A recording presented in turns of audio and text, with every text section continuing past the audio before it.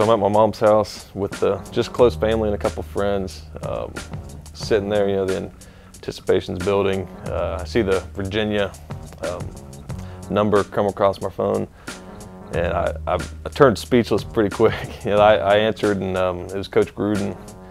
And, he asked me how I was doing, and then he told me they were about to take me to the next pick, and I didn't really know what to say or what to do or act. You know, you don't exactly go through that situation any other time in your life. So I was pretty well speechless. You go through this whole process, and everything's kind of from afar, and then you get here in person, and it kind of hits you, and things, you know, it's crazy exciting. You starting to realize your dreams are coming true of getting your foot in the door with the NFL team. Well, there's a lot of people that didn't even have me on their lists heading into the draft.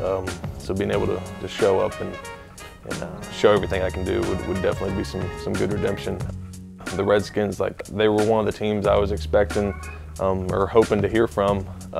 Just looking at the other guys that I'm coming in with, there's a lot of really talented guys. Some guys I played against in college, you know, the Ohio State guys, I saw them for a long time at the college level, so I know what they're about and what they're capable of. So just looking around, there's an extreme amount of talent. It's exciting.